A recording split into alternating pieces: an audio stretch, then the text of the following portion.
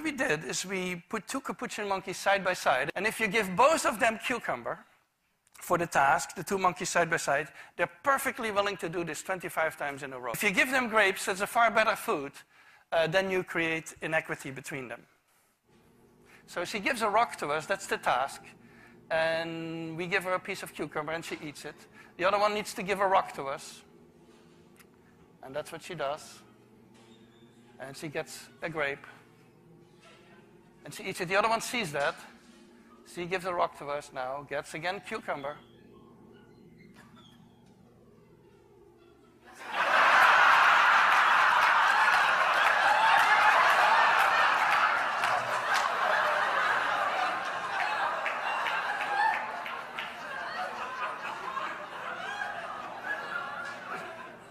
She tests the rock now against the wall. She needs to give it to us.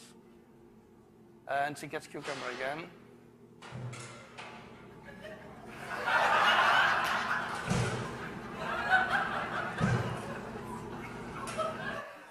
So this is basically the Wall Street protest that you see here.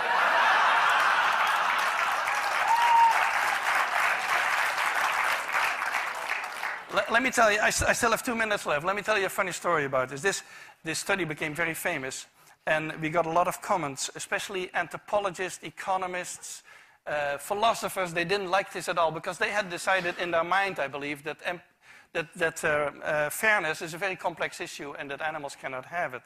And so one philosopher even wrote us that it was impossible that monkeys had a sense of fairness because fairness was invented during the French Revolution. So now, and another one wrote a whole chapter saying that he would believe it had something to do with fairness if the one who got grapes would refuse the grapes. Now, the funny thing is that Sarah Brosnan, who's been doing this with chimpanzees, had a couple of combinations of chimpanzees where indeed the one who would get the grape would refuse the grape until the other guy also got a grape. So we're getting very close to the human sense of fairness, and I think philosophers need to rethink their philosophy for a while. So let me summarize.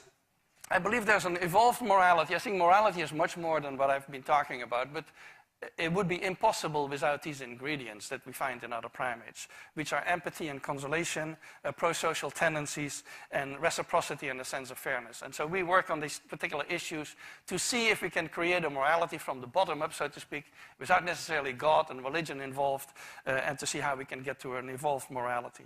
And I thank you for your attention.